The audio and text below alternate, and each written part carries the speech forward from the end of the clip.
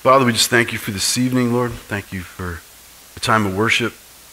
And now, Lord, I just ask that you would be blessed in our attention to your word as we open it and consider what you have as we continue in this story.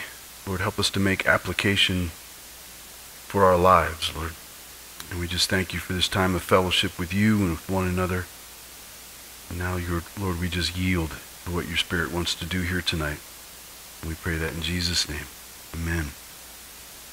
So you can open to Job chapter 11. Moving right along, we'll be done in no time.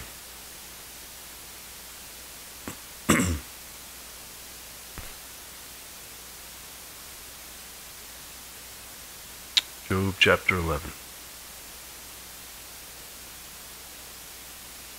So when we were in chapter 9, one of the interesting things is that Job was making the case that he really couldn't speak to God. He couldn't really argue his case before God. And then we got into chapter 10, and Job found his voice and spent a whole chapter pleading with God.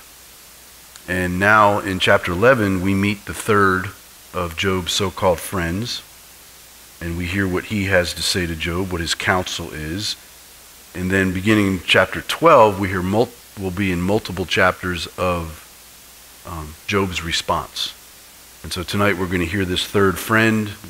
We'll go into chapter 12 tonight and hear the beginning of that response, but we'll finish it over the next week or two. So let's just jump in here. Verse 1. It says, Then Zophar the Naamathite answered and said, Should not the multitude of words be answered? And should a man full of talk be vindicated? Should your empty talk make men hold their peace? And when you mock, should no one rebuke you? For you have said, My doctrine is pure, and I am clean in your eyes. So he goes right after him, as his other friends did. Kind of lays some heavy accusations, sharp barbs, throws them Job's way. And he really says something here that Job never really said of himself. But we see three things in particular that Zophar accuses Job of. One, that he's guilty of sin. Two, that he's ignorant of God. And three, he's stubborn in his refusal to repent. Because we're going to see Zophar mainly thinks that is exactly what Job needs to do. Now, Job's going to address all three of those accusations. In chapter 12, we'll see Job affirm God's greatness. In chapter 13, he's going to affirm his own innocence. In chapter 14, he'll ask, Why should I repent when I have no hope? So here we see Zophar begins his accusations, and he says that Job was a man full of talk, and that his words were empty, and that they were a mockery. Now, it needs to be said that much of what Job has spoken about God hasn't been true. And so there is some room here for accusation. The things that he said about himself were not true either, because he was not totally pure before God. We were told he was a righteous man, but not that he was innocent. So in fighting for his integrity, he had given the impression that he was sinless. And the truth is that can't be said of anyone. Paul made sure that we understood that when he wrote in Romans chapter 3, There is none righteous, no, not one. There is none who understands. There is none who seeks after God. And he goes on to say, They have all turned aside. They have together become unprofitable. There is none who does good, no, not one. And I think those are good verses to remember in a witnessing situation. Because what you do is you kind of even the ground between you and the person that you're speaking with. You're not taking the high road. You're not appearing more righteous than you should as you speak when you bring those verses into play, because what you're telling that other person is we have the same roots, and it's sin. It's just that you found the answer to that, and they need to know it. Good verses to know. Let's pick up in verse 5. But oh, that God would speak and open his lips against you, that he would show you the secrets of wisdom, for they would double your prudence. Know therefore that God exacts from you less than your iniquity deserves. Can you search out the deep things of God? Can you find out the limits of the Almighty? They are higher than heaven. What can you do? Deeper than Sheol. What can you know? Their measure is longer than the earth and broader than the sea. If he passes by and prisons and gathers to judgment, then who can hinder him? For he knows deceitful men. He sees wickedness also. Will he not then consider it? For an empty-headed man will be wise when a wild donkey's colt is born a man. Interesting way of wording things. So Zophar here, he accuses Job of being ignorant of God. And his request in verse 5 there, that God would speak and open his lips against, well, that's going to be answered in chapter 38. But ironically, it will be Job's friends rebuked by God and not Job. God will actually commend Job at that point.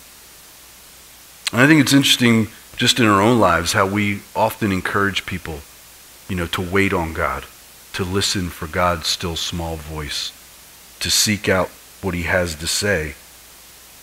But if we're going to counsel somebody of that in that direction, then we need to be willing to hear what God says as well.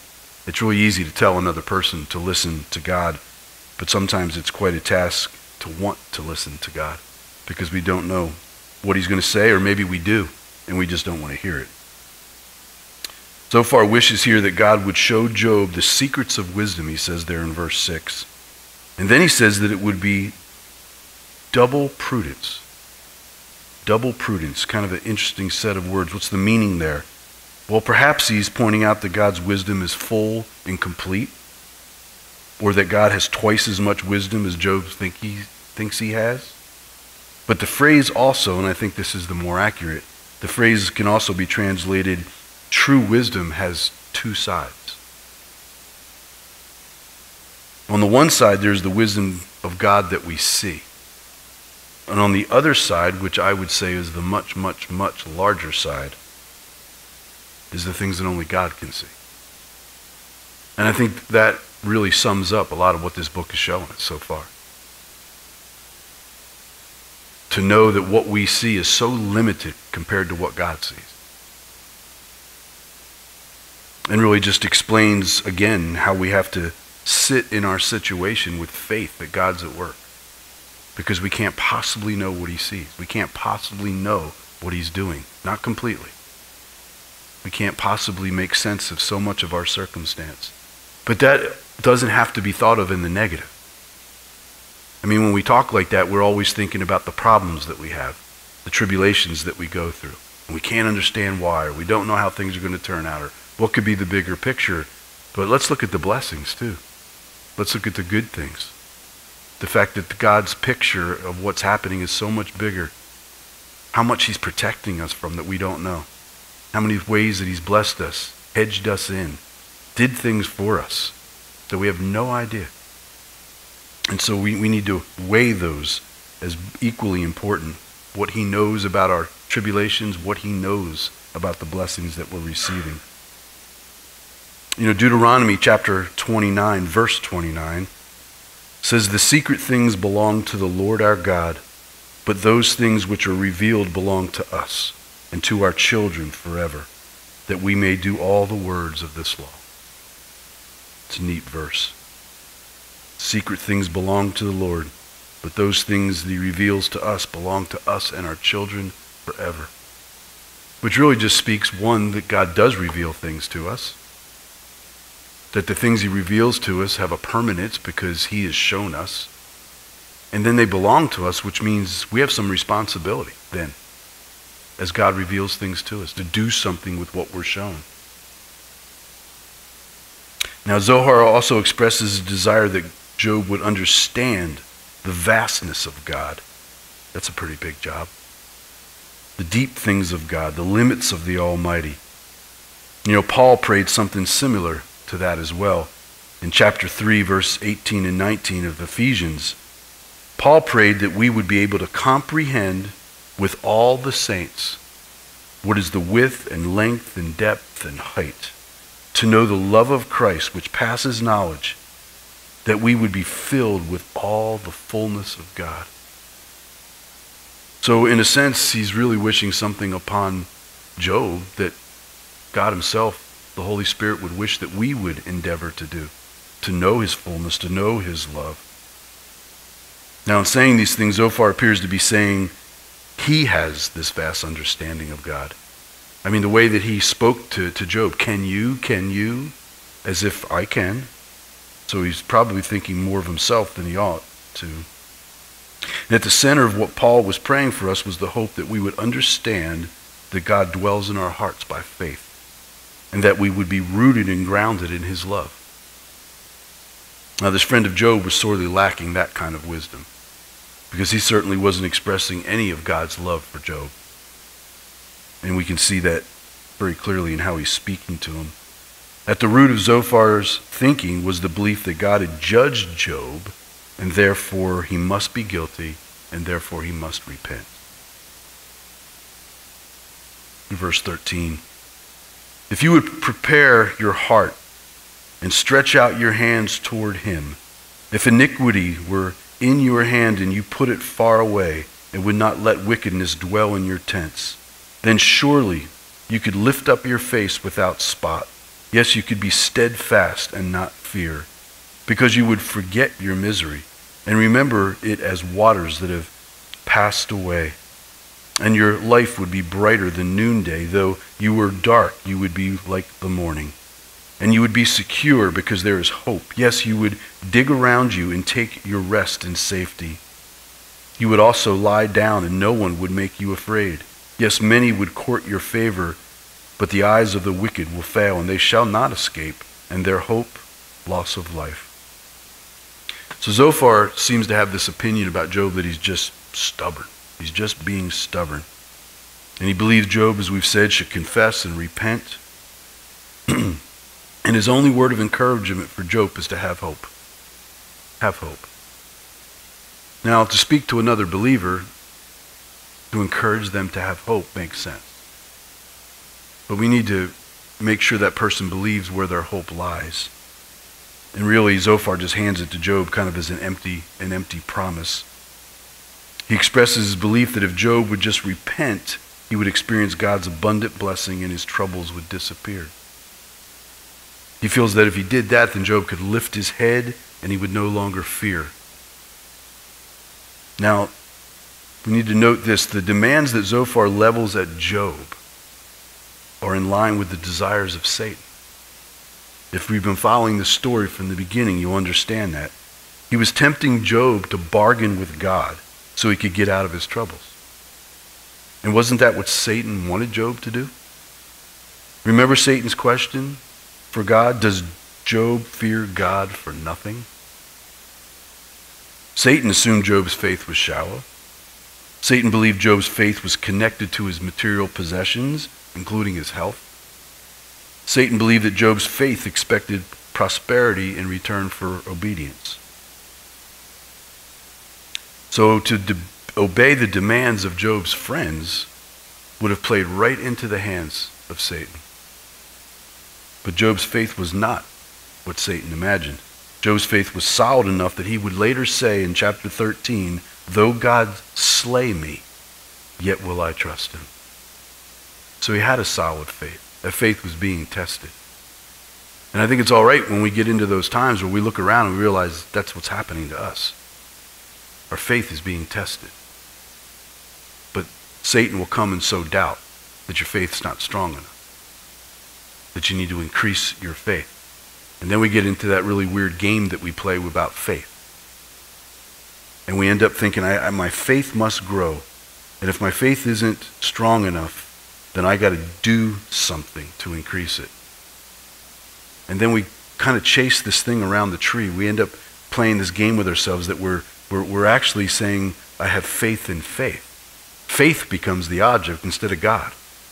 If we're going to improve our faith needs to be in the one that can do what we're asking, the only one. But if our faith is in faith, then you say, well, what's that look like? It's because I'm now working on it. Instead of asking for that help, that gift, I'm working on it. I'm going to increase my faith. I'm going to put more coal on the fire and stoke that. And it becomes a work of the flesh, not a work of the Spirit. Our faith has to be in the one who can do what we're asking. And that's certainly not ourselves. Let's jump into chapter 12. Then Job answered and said, no doubt you are the people, and wisdom will die with you. But I have understanding as well as you. I am not inferior to you.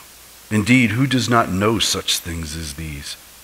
I am one mocked by his friends, who called on God, and he answered him.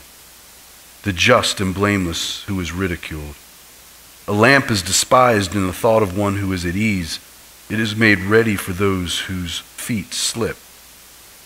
The tents of robbers prosper, and those who provoke God are secure in what God provides by his hand. So Job now starts to speak, defending himself. He challenges his friends' assertion that they had more wisdom than he did. He then rebukes them for being so uncaring and for making him the object of their mocking. Job believed he was just and upright, which is exactly how God described him in the very first chapter of this book. Not innocent, not pure, but he was just and upright. Look at verse 7.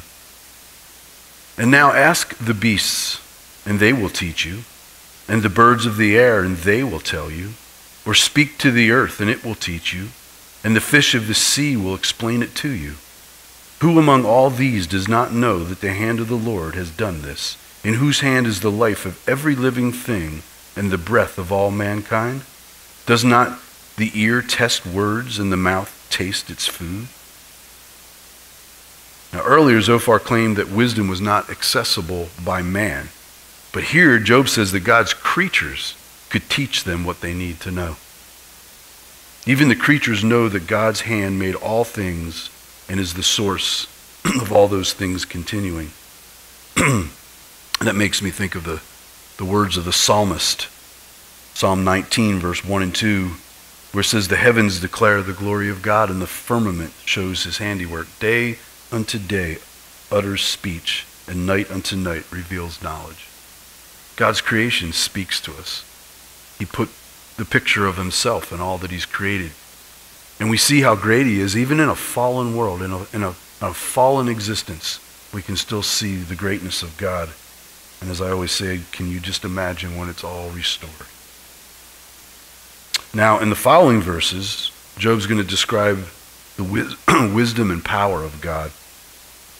And these verses are a rebuke to Job's friends who thought all their years of experience taught them what they needed to know. Verse 12. Wisdom is with aged men, and with length of days understanding.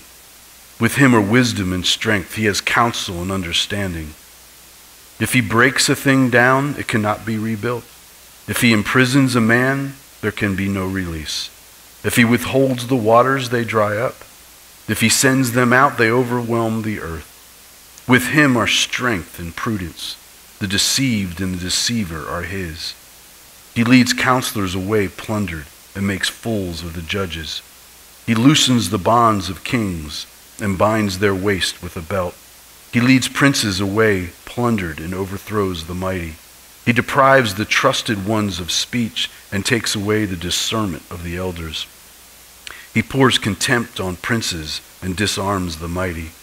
He uncovers deep things out of darkness and brings the shadow of death to light. He makes nations great and destroys them. He enlarges nations and guides them.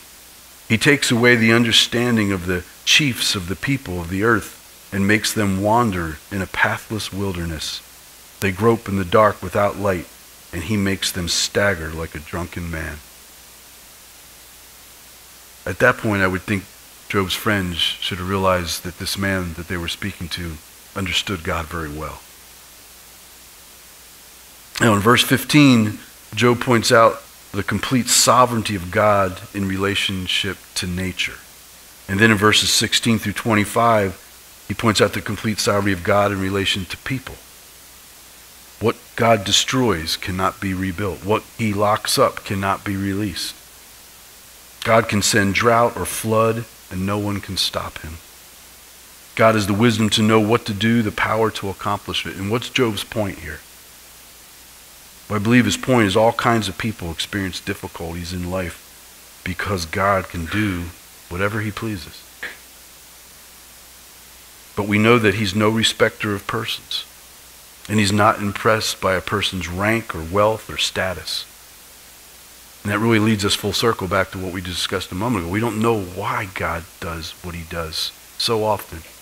And yet we have to just come to a point of being settled in the fact that he gets to, and he can. That's the kind of thing that can drive a person crazy. It can make a person angry. And it can keep a person away from God. Because the fear they have for him is not the kind of fear the Bible tells us we should have. You know, Matthew chapter 5, verse 45, Jesus says, "For he makes his sun rise on the evil and on the good, and sends rain on the just and on the unjust."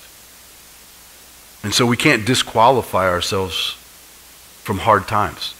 We can't say because and fill in the blank, whatever you can think of, and say because of that, God won't. God can. He might. And if he wills to do so, he will. We also see the sovereign hand of God over nations.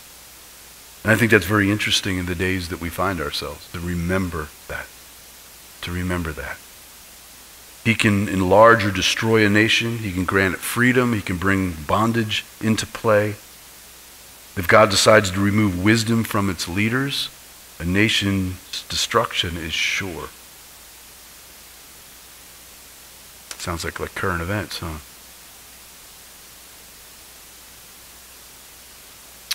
All of this that God does really opposes the pride of man. And that's one of the reasons he pushes so hard, I believe, why he makes such giant correction in the ways of the world. I think that's why so many nations and people suffer.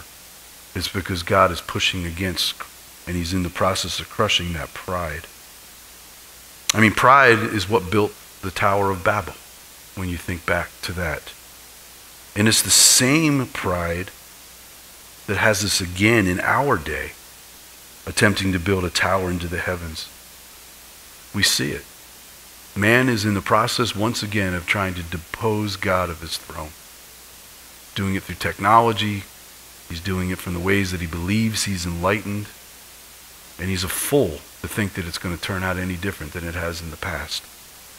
Because the effort has always failed. It's always led to destruction. And it will. And it is happening again. That's where we're going. That's the process that we're in. And really, when you read the book of Revelation, you just see so much. You know, we go through the book of Revelation and we talk about God's wrath and we talk about Satan's wrath. And really, we'd have to go back to Romans chapter 1 to hear Paul's wisdom that God, in so many cases, is just turning us over to our own devices. That's when people ask me, do you think we're under judgment? Is God taking his hand off this country? I can't answer that for sure, but what I do believe he is in the process and has been for a while is just turning us over to our own sin. He doesn't have to do much when the consequence of our own decisions are so great, because we're destroying ourselves. Wow, those 2 chapters went fast. If I'd known that, I'd have went further. But I did want to bring us one more thing.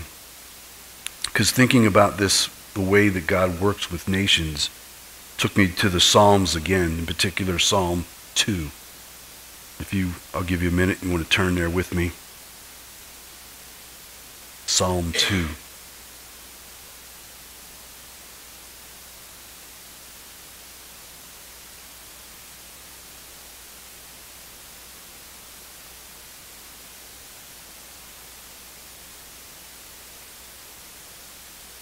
And this psalm speaks so clearly of where we're at, where we've been, where we'll continue to go as we wait for the Lord's return. The psalmist begins with a question: why do the nations rage and the people plot a vain thing.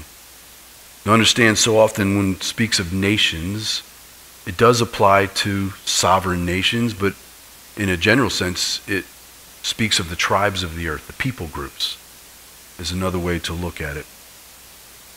Verse 2, the kings of the earth set themselves, and the rulers take counsel together against the Lord and against his anointed, saying, let us break their bonds in pieces and cast away their cords from us.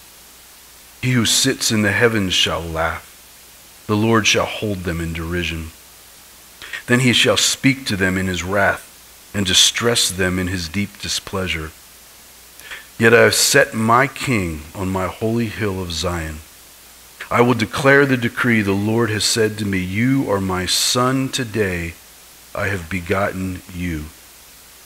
So this becomes a bit of a messianic psalm. God speaking of his son. Ask of me, verse 8, and I will give you the nations for your inheritance and the ends of the earth for your possession. Remember when Satan took Jesus up on an extremely high mountain and showed him all the nations of the world, which I believe was a picture of all the nations, not just them, but throughout history, and said that he would give him all of that if he just bowed down and worship him. And Jesus, of course, spoke from the scripture, spoke his own words, and didn't really have to play into that because all of them would be his someday. Verse 9, you shall break them with a rod of iron.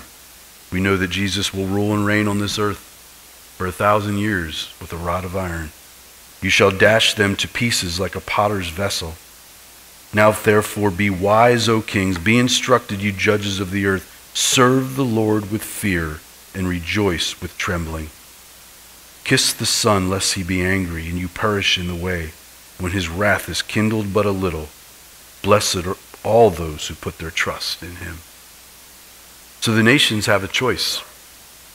When we study the book of Samuel, we see that the Jewish people wanted to have a king like all the nations around them. And Samuel tried to dissuade them of such a decision, and God told him, no, give them what they want. But Samuel levels a warning, and he tells them exactly what it's going to mean to have a king. And when you read that list of what he told them would happen, it's exactly what happened. It's exactly what happens today. If you see our government as a king, if you can personify it in that way, then we see the exact same. God wished that he would be the king of his people. And as God's people, as believers, that needs to be our situation. And that's only in that way that we would serve God rather than man. That we would render unto Caesar what is Caesar's, but render unto God what is God's. You know, I like that very last verse there in the psalm. When his wrath is kindled but a little. He doesn't even have to use all his wrath to bring about the changes that he wants. Unfortunately, he'll spare us that. So we'll rest there for this evening. You guys get to go home early.